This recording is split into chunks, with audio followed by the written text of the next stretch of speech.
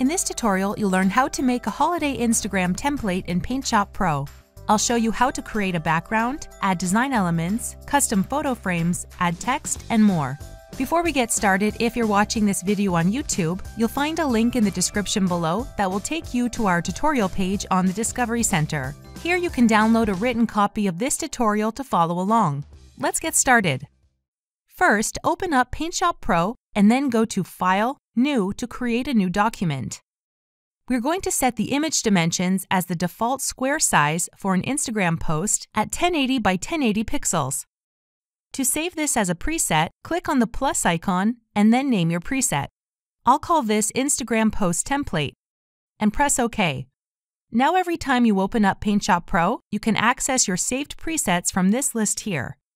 Now press OK. The first thing I want to do is add a background.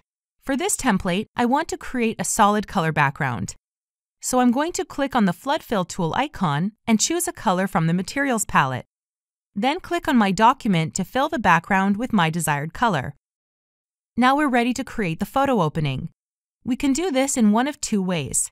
First, we could use the new Frame tool introduced in PaintShop Pro 2022. Simply click on the Frame tool on the Tools toolbar. Then select either the rectangle or ellipse shape from the Tool Options palette. And then draw your frame wherever you'd like to place an image. This will create a frame group layer, which holds a layer for the frame itself and for your image once you place one inside the frame. To place an image, you can go to File, Embed Image, and locate your desired image, or drag one in directly from Windows File Explorer. The image will automatically scale to fit your frame. To adjust the image within the frame, just make sure the image layer is selected in the Layers palette. Then use the nodes on the bounding box to adjust the size, position, or rotation.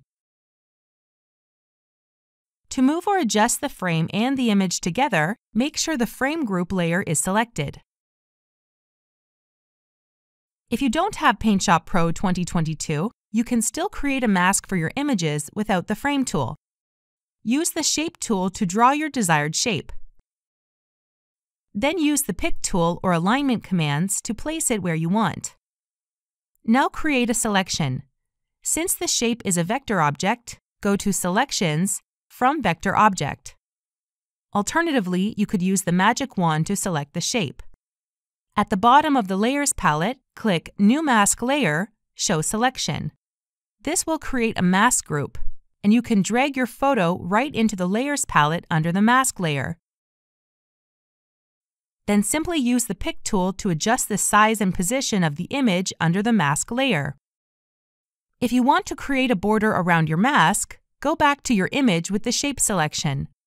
With the selection still active, click on New Raster Layer under the Layers palette and press OK. Then move this layer underneath the mask group. Then go to Selections, Modify, Expand, and set the number of pixels to create the width of frame that you want. Click Preview on Image to view the border width and press OK when you're happy with it. Now you can click on the Flood Fill tool and click on the layer to fill it with your chosen color. Then press Ctrl+D to deselect. Now we're ready to add some design elements. I've opened up this vector stock file, which you can download on the tutorial page, and I'm going to show you how we can use some of these elements in our template. Choose one of the selection tools from the Tools toolbar. In this case, I'm going to choose the Freehand Selection tool, and click around the design element you want to use to select it. Then go to Edit Copy, and then Edit Paste as New Layer on top of our Instagram template. Once again, we can use the Pick tool to adjust the size and positioning of the design element. I'm going to repeat this process with a few other Christmas design elements from the vector stock file.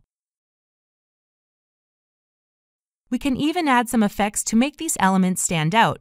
Let's add a drop shadow to some of these elements by clicking on the element and then going to Effects, 3D Effects, Drop Shadow. We can play around with the settings and even change the color, and press OK. You can experiment with other 3D effects like inner bevel to make the elements pop out even more. Another fun thing we can do is go to Layers, New Raster Layer. Then click on the Paintbrush tool from the Tools toolbar and select the Snow paintbrush from the category box. Then choose a color from the Materials palette and click around the image to sprinkle snowflakes as part of the background.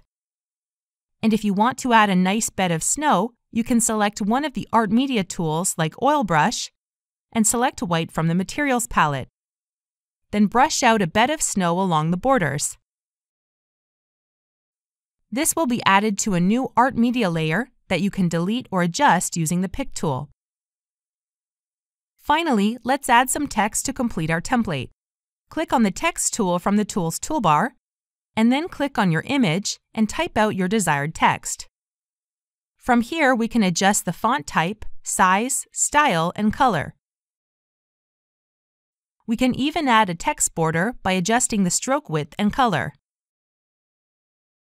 You can adjust the layer position in the Layers palette to ensure your text is visible above the other images and design elements, and simply use the Pick tool to adjust the position of the text.